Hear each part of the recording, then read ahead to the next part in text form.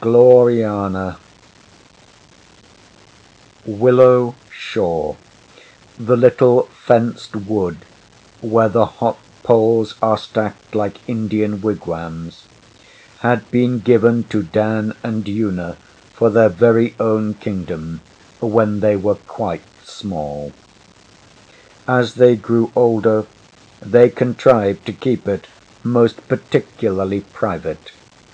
Even Phillips, the gardener, told them every time that he came in to take a hop pole for his beans, and old Hobden would no more have thought of setting his rabbit wires there without leave, given fresh each spring, than he would have torn down the calico and marking ink notice on the big willow, which said, "Grown-ups not allowed in the kingdom unless brought." Now you can understand their indignation when, one blowy July afternoon, as they were going up for a potato roast, they saw somebody moving among the trees. They hurled themselves over the gate, dropping half the potatoes, and while they were picking them up, Puck came out of a wigwam. "Oh, it's you, is it?" said Una. "We thought it was people." "I saw you were angry from your legs," he answered with a grin. "Well, it's our own kingdom, not counting you, of course." "That's rather why I came. A lady here wants to see you." "What about?" said Dan cautiously. "Oh, just kingdoms and things. She knows about kingdoms." There was a lady near the fence, dressed in a long dark cloak that hid everything except her high red-heeled shoes. Her face was half covered by a black silk-fringed mask without goggles, and yet she did not look in the least as if she motored. Puck led them up to her and bowed solemnly. Una made the best dancing lesson curtsy she could remember. The lady answered with a long, deep, slow, billowy one. "Since it seems that you are a queen of this kingdom," she said, "I can do no less than acknowledge your sovereignty." She turned sharply on staring Dan. "What's in your head, lad? Manners?" "I was thinking how wonderfully you did that curtsy," he answered. She laughed a rather shrill laugh. "You're a courtier already. Do you know anything of dances, wench, or queen, must I say?" "I've had some lessons, but I can't really dance a bit," said Una. "You should learn, then." The lady moved forward as though she would teach her at once. "It gives a woman alone among men, or her enemies, time to think how she shall win or lose. A woman can only work in man's playtime. Hi-ho!" She sat down on the bank. Old Middenboro, the lawn-mower pony, stumped across the paddock and hung his sorrowful head over the fence. "A pleasant kingdom," said the lady, looking round. "Well enclosed. And how does your Majesty govern it? Who is your minister?" Una did not quite understand. "We don't play that," she said. "Play!" The lady threw up her hands and laughed. "We have it for our own together," Dan explained. "And do you never quarrel, young Burleigh?" "Sometimes, but then we don't tell." The lady nodded. "I've no brats of my own, but I understand keeping a secret between queens and their ministers. Ay de mi! But with no disrespect to present majesty, methinks your realm's small, and therefore likely to be coveted by man and beast. For example, she pointed to Middleborough, yonder old horse with the face of a Spanish friar. Does he never break in? He can't. Old Hobden stops all our gaps for us, said Una, and we let Hobden catch rabbits in the shore. The lady laughed like a man. I see. Hobden catches conies, rabbits, for himself, and guards your defences for you. Does he make a profit out of his coney catching? We never ask, said Una. Hobden's a particular friend of ours. Hoity-toity, the lady began angrily. Then she laughed. But I forget, it is your kingdom. I knew a maid once that had a larger one than this to defend, and so long as her men kept the fences stopped, she asked 'em no questions either. Was she trying to grow flowers? Said Una.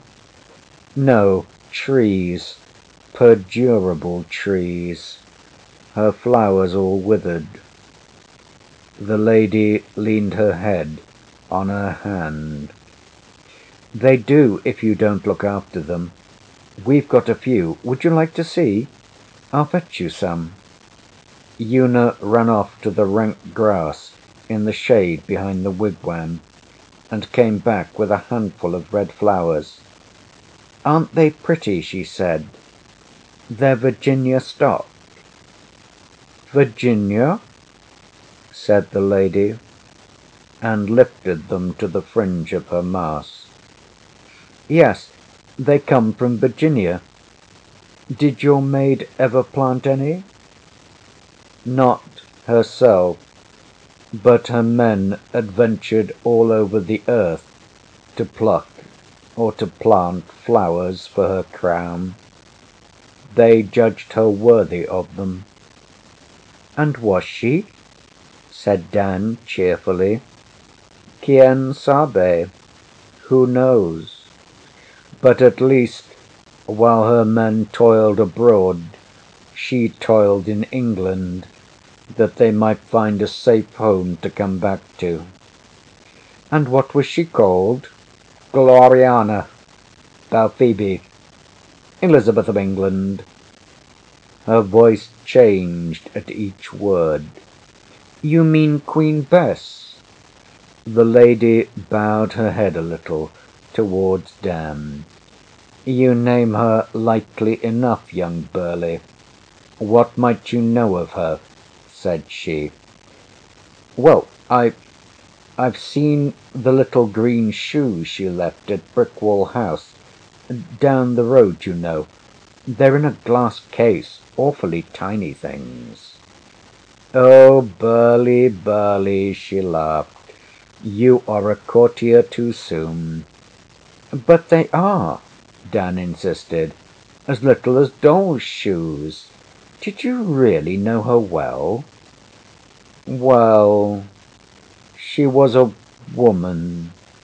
I've been at her court all my life. Yes, I remember when she danced after the banquet at Brickwall. They say she danced Philip of Spain out of a brand-new kingdom that day. Worth the price of a pair of old shoes, hey? She thrust out one foot and stooped forward to look at its broad, flashing buckle. You've heard of Philip of Spain? Long-suffering Philip, she said, her eyes still on the shining stones. Faith, what some men will endure at some women's hands passes belief. If I had been a man, and a woman had played with me as Elizabeth played with Philip, I would have. She nipped off one of the Virginia stocks and held it up between finger and thumb. But for all that, she began to strip the leaves one by one. They say, and I am persuaded, that Philip loved her. She tossed her head sideways. "I don't quite understand," said Una. "The high heavens forbid that you should, wench." She swept the flowers from her lap and stood up in the rush of shadows that the wind chased through the wood. "I should like to know about the shoes," said Dan. "So ye shall, Burley, so ye shall, if ye watch me. 'Twill be as good as a play." "We've never been to a play," said Una. The lady looked at her and laughed. "I'll make one for you. Watch. You are to imagine that she, Gloriana Belphoebe Elizabeth, has gone on a progress to Rye to comfort her sad heart. Maids are often melancholic. And while she halts at Brickwall House, the village, what was its name? She pushed Puck with her foot. "Norgem," he croaked, and squatted by the wigwam. "Norgem village loyally entertains her with a masque or play, and a Latin oration spoken by the parson, for whose false quantities, if I'd made 'em in my girlhood, I should have been whipped." "You whipped?" said Dan. "Soundly, sirrah, soundly. She stomachs the affront to her scholarship, makes her grateful, gracious thanks from the teeth outwards, thus." The lady yawned. "Oh, a queen may love her subjects in her heart, and yet be dog-wearied of 'em in body and mind, and so sits down," her skirts foamed about her as she sat, "to a banquet beneath Brickwall oak. Here, for her sins, she is waited upon by, what were the young cockerels' names that served Gloriana at table? Fruins, Courthopes, Fullers, Husses," Puck began. She held up her long jewelled hand. "Spare the rest. They were the best blood of Sussex, and by so much the more clumsy in handling the dishes and plates, wherefore," she looked funnily over her shoulder, "you are to think of Gloriana in a green and gold-laced habit, dreadfully expecting that the jostling youths behind her would, of pure jealousy or devotion, spatter it with sauces and wines. The gown was Philip's gift too. At this happy juncture, a queen's messenger, mounted and mired, spurs up the Rye road and delivers her a letter," she giggled, "a letter from a good, simple, frantic Spanish gentleman called Don Philip." "That wasn't Philip, King of Spain?" Dan asked. "Truly it was, 'twixt you and me and the bedpost, young Burley. These kings and queens are very like men and women, and I've heard they write each other fond, foolish letters that none of their ministers should open." "Did her ministers ever open Queen Elizabeth's letters?" said Una. "Faith, yes, but she'd have done as much for theirs any day. You are to think of Gloriana, then. They say she had a pretty hand. Excusing herself thus to the company, for the Queen's time is never her own, and while the music strikes up, reading Philip's letter, as I do, she drew a real letter from her pocket, and held it out almost at arm's length, like the old postmistress in the village when she reads telegrams. "Hm, hm, hm." Philip writes as ever most lovingly. He says his Gloriana is cold, for which reason he burns for her through a fair written page. She turned it with a snap. What's here? Philip complains that certain of her gentlemen have fought against his generals in the Low Countries. He prays her to hang 'em when they re-enter her realms. That's as may be. Here's a list of burnt shipping, slipped between two vows of burning adoration. Oh, poor Philip! His admirals at sea, no less than 3 of 'em, have been boarded, sacked, and scuttled on their lawful voyages by certain English mariners, gentlemen he will not call them, who are now at large and working more piracies in his American Ocean, which the Pope gave him. He and the Pope should guard it then. Philip hears, but his devout ears will not credit it, that Gloriana in some fashion countenances these villains' misdeeds, shares in their booty, and, oh shame, has even lent them ships royal for their sinful thefts. Therefore he requires, which is a word Gloriana loves not, requires that she shall hang 'em when they return to England, and afterward shall account to him for all the goods and gold they have plundered. A most loving request. If Gloriana will not be Philip's bride, she shall be his broker and his butcher. Should she still be stiff-necked, he writes, see where the pen digged the innocent paper, that he hath both the means and the intention to be revenged on her. Aha!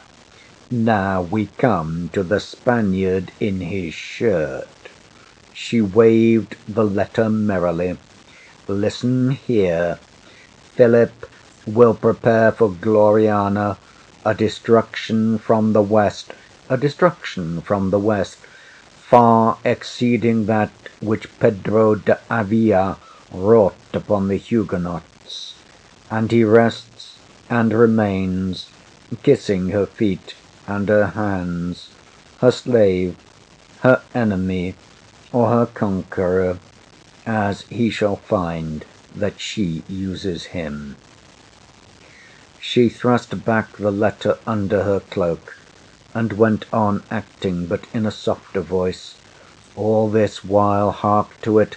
The wind blows through Brickwall Oak, the music plays, and with the company's eyes upon her, the Queen of England must think what this means. She cannot remember the name of Pedro de Avila, nor what he did to the Huguenots, nor when, nor where. She can only see darkly some dark motion moving in Philip's dark mind, for he hath never written before in this fashion.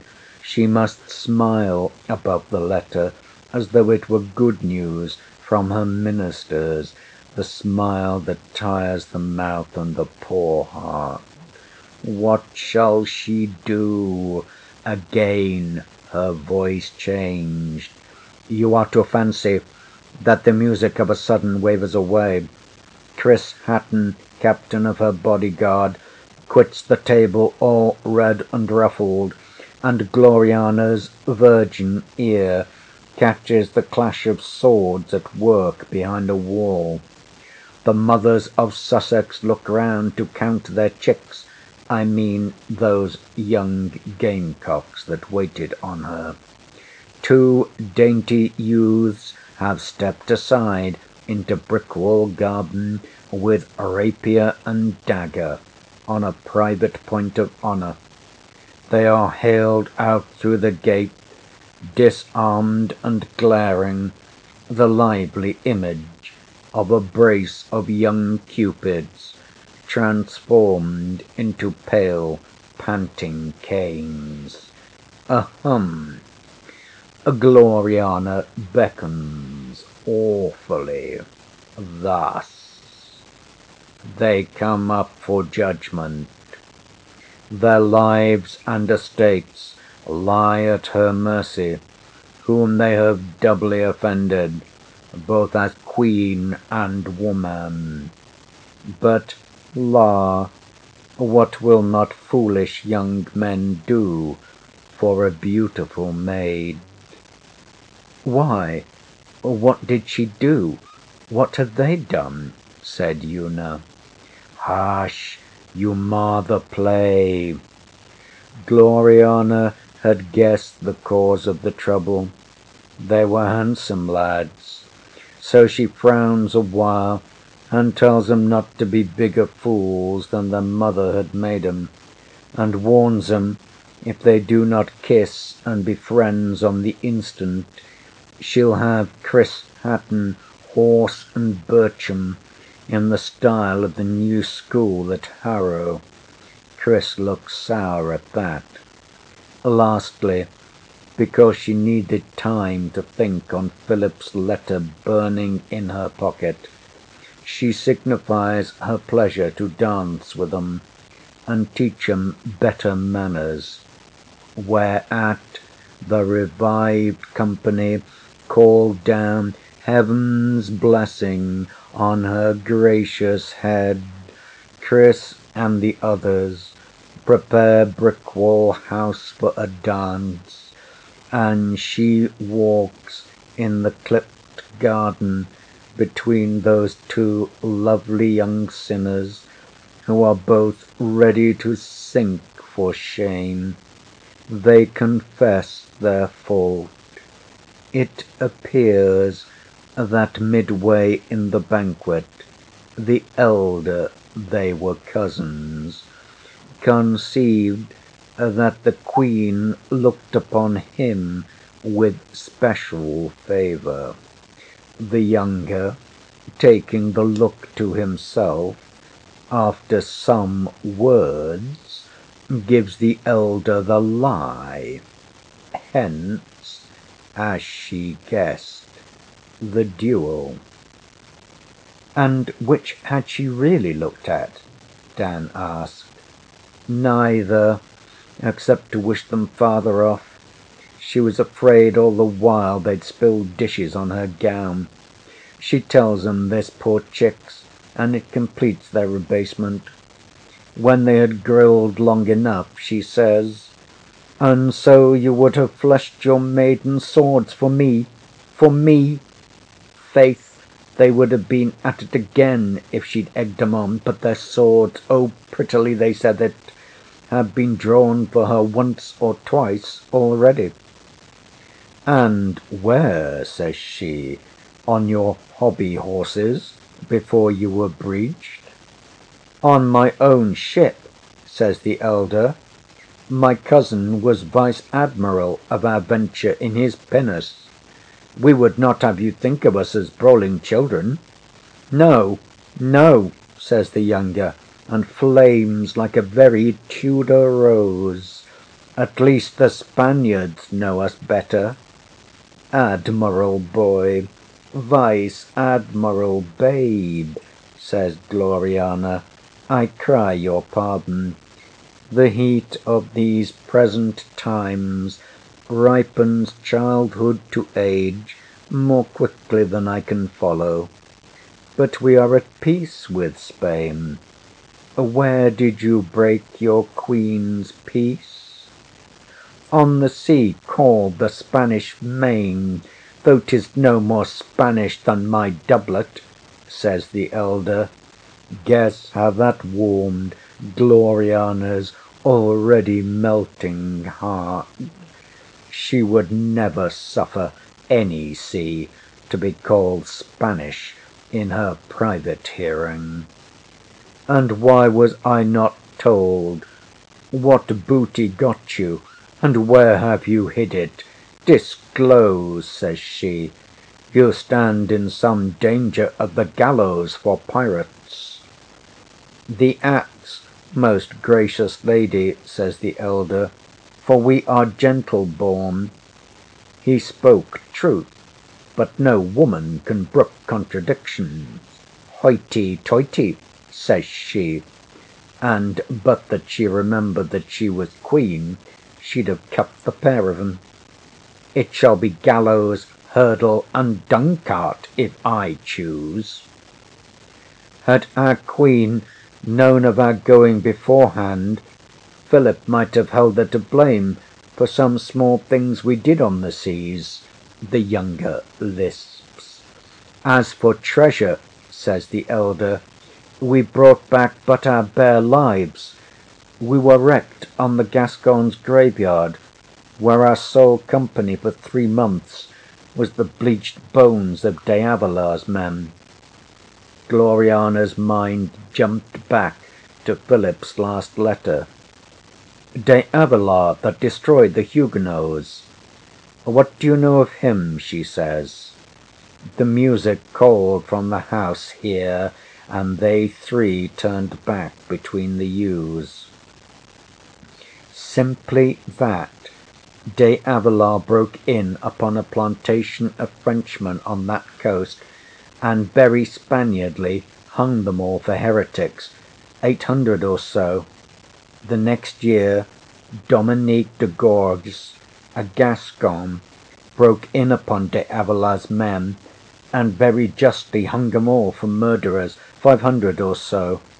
No Christians inhabit there now, says the elder lad, though 'tis a goodly land north of Florida. How far is it from England? Asks prudent Gloriana. With a fair wind 6 weeks. They say that Philip will plant it again soon. This was the younger, and he looked at her out of the corner of his innocent eye. Chris Hatton, fuming, meets and leads her into Brickwall Hall, where she dances thus. A woman can think while she dances, can think. I'll show you. Watch. She took off her cloak slowly, and stood forth in dove-coloured satin worked over with pearls that trembled like running water in the running shadows of the trees. Still talking, more to herself than to the children, she swam into a majestical dance of the stateliest balancings, the naughtiest wheelings and turnings aside, the most dignified sinkings, the gravest risings, all joined together by the elaboratest interlacing steps and circles. They leaned forward breathlessly to watch the splendid acting. Would a Spaniard, she began, looking on the ground, speak of his revenge till his revenge were ripe? No. Yet a man who loved a woman might threaten her in the hope that his threats would make her love him. Such things have been. She moved slowly across a bar of sunlight. A destruction from the west may signify that Philip means to descend on Ireland, but then my Irish spies would have had some warning. The Irish keep no secrets. No, it is not Ireland. Now why? The red shoes clicked and paused.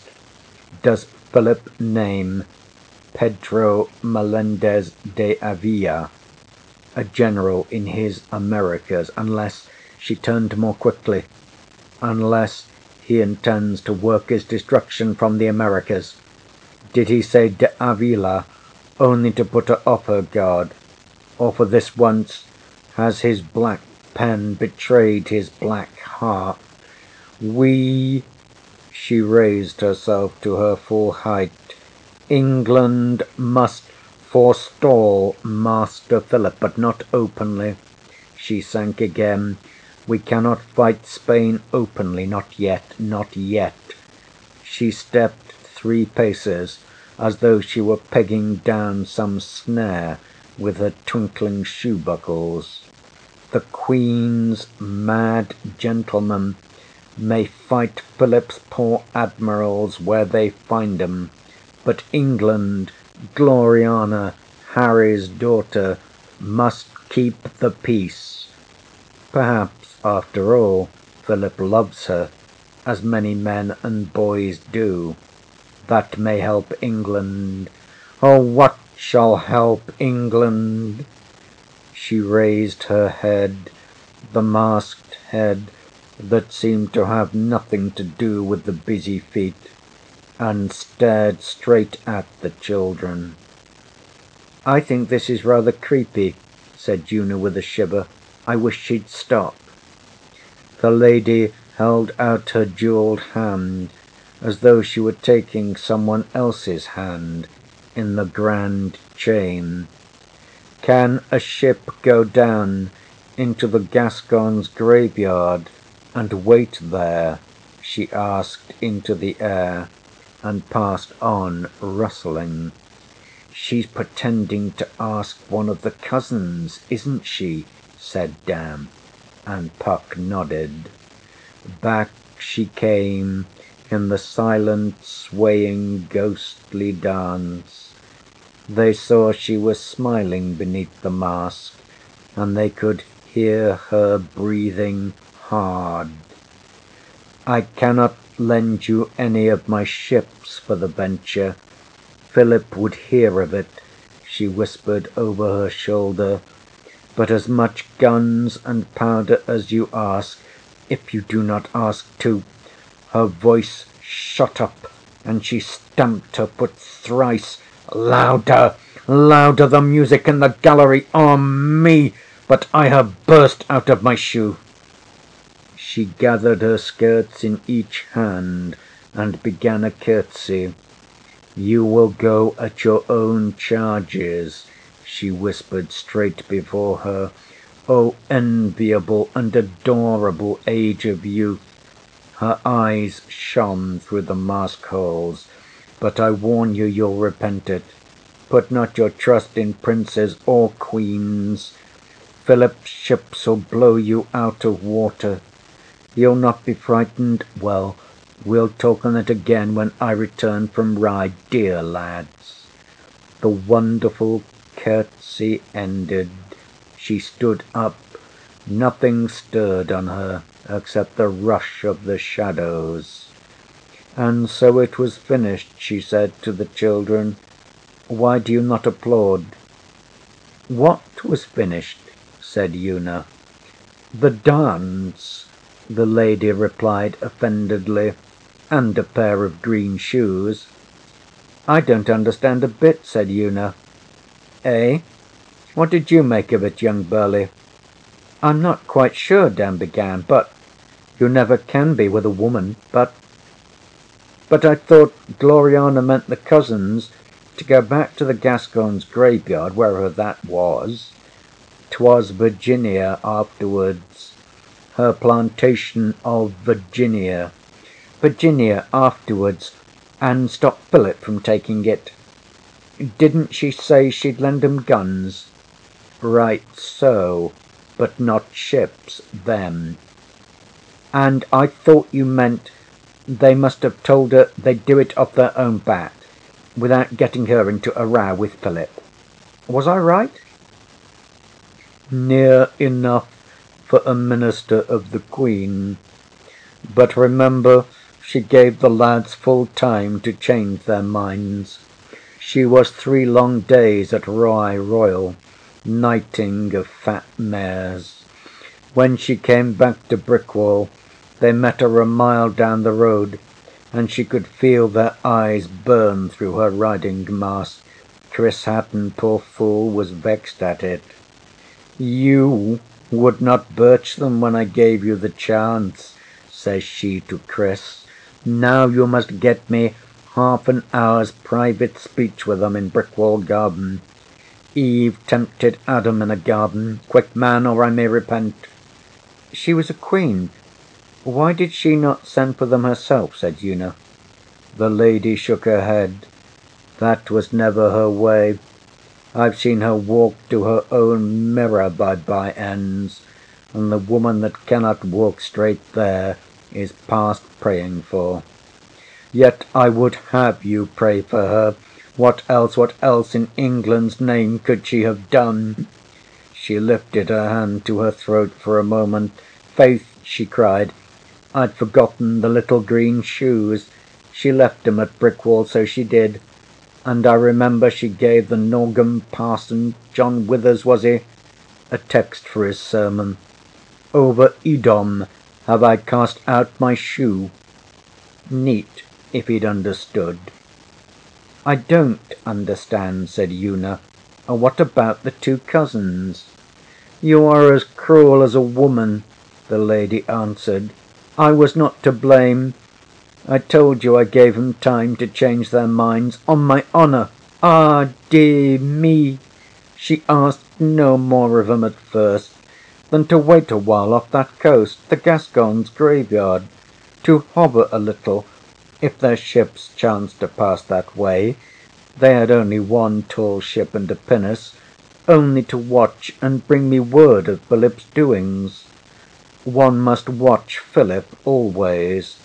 What a murrain right had he to make any plantation there, 100 leagues north of his Spanish Main, and only 6 weeks from England? By my dread father's soul, I tell you he had none, none!" She stamped her red foot again, and the two children shrunk back for a second. "Nay, nay, you must not turn from me too." She laid it all fairly before the lads in Brickwall Garden between the yews. I told 'em that if Philip sent a fleet, and to make a plantation, he could not well send less. Their poor little cock-boats could not sink it. They answered that, with submission, the fight would be their own concern.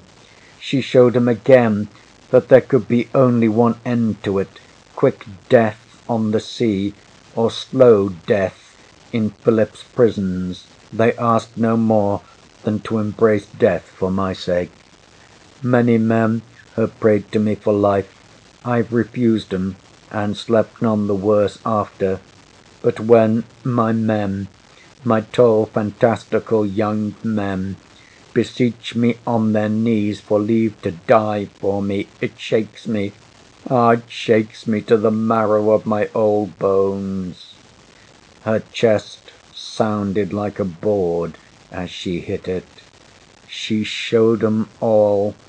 I told 'em that this was no time for open war with Spain. If by miracle inconceivable they prevailed against Philip's fleet, Philip would hold me accountable. For England's sake, to save war, I should e'en be forced, I told 'em so, to give him up their young lives. If they failed, and again by some miracle escaped Philip's hand, and crept back to England with their bare lives, they must lie, oh, I told 'em all, under my sovereign displeasure.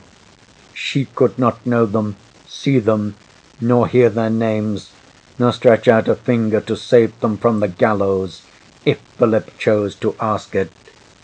"Be it the gallows then," says the elder. I could have wept, but that my face was made for the day.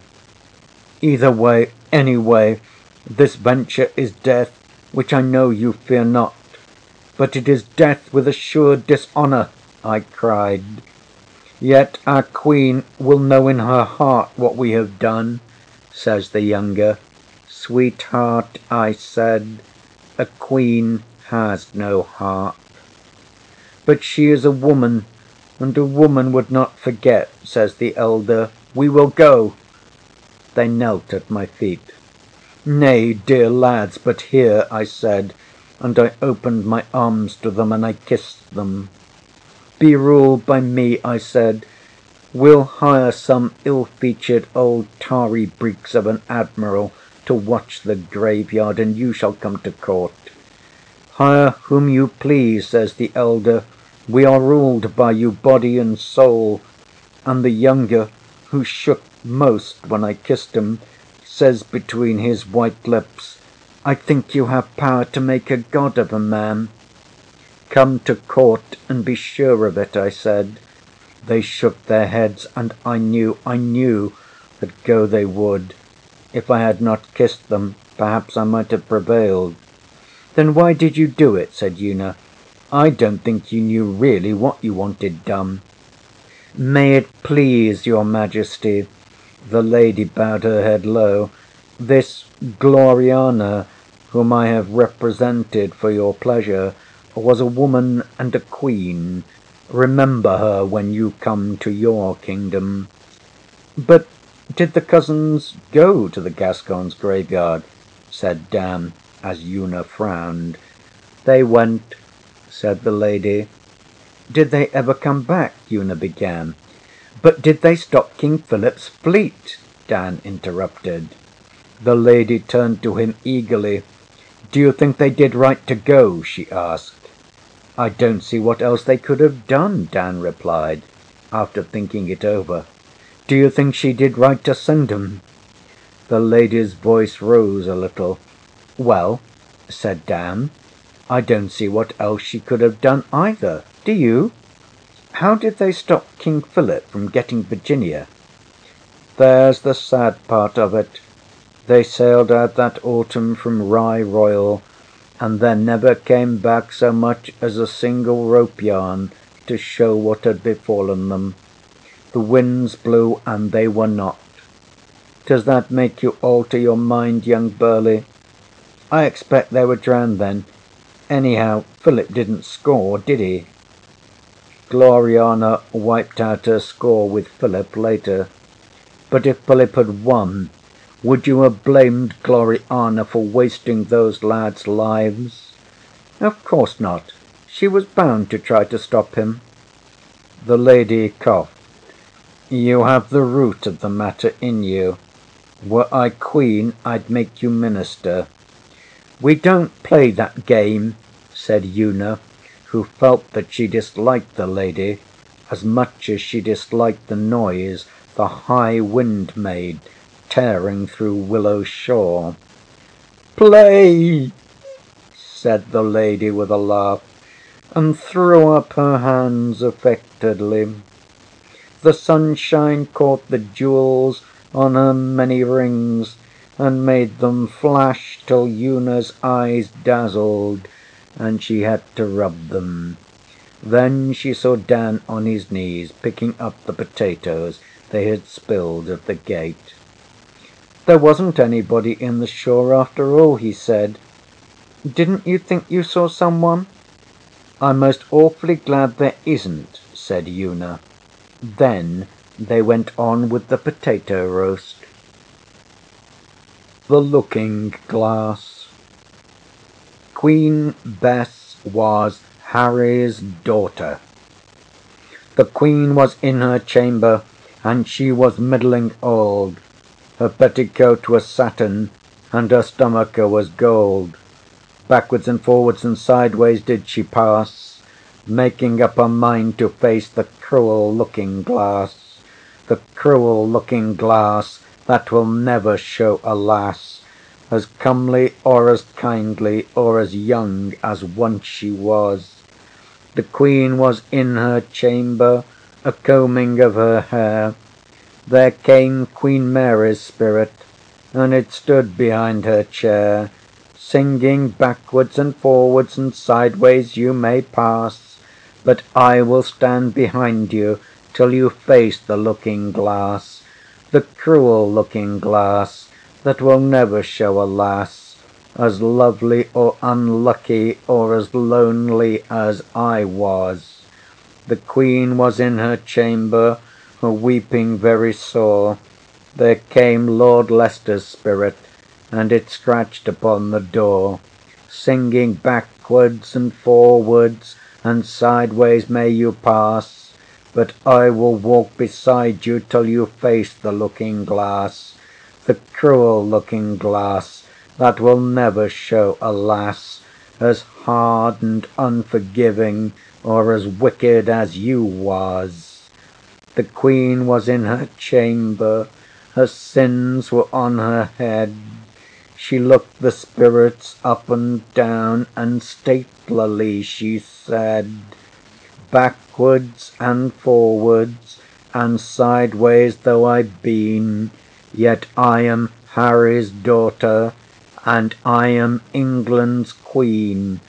And she faced the looking glass and whatever else there was, and she saw her day was over, and she saw her beauty pass in the cruel